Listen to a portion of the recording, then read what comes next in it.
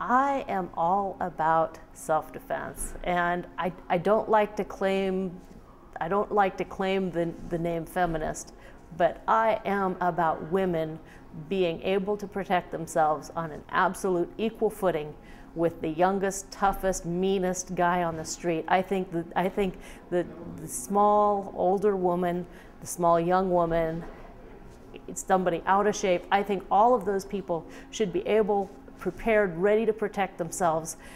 And if we lived in a world where firearms were illegal, where we didn't have the Second Amendment, it would be ruled by the young, strong, big thugs.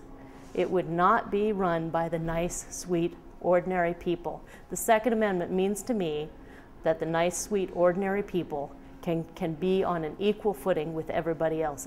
We're no longer back in the Dark Ages where the big, strong men run the world. Now it can be run by everybody because everybody's on an equal footing with everybody else. It doesn't matter where you voted, whether you're far to the left, far to the right. This is something we can come together on and we can agree about.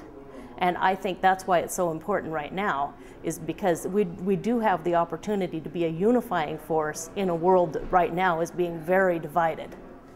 If you think that it's your right to be equal with every other person on the planet, then you really need to be at the Second Amendment March to tell the politicians that this is important to you, that you want to be able to protect yourself, you want to be able to protect your kids, you want to be able to protect your family.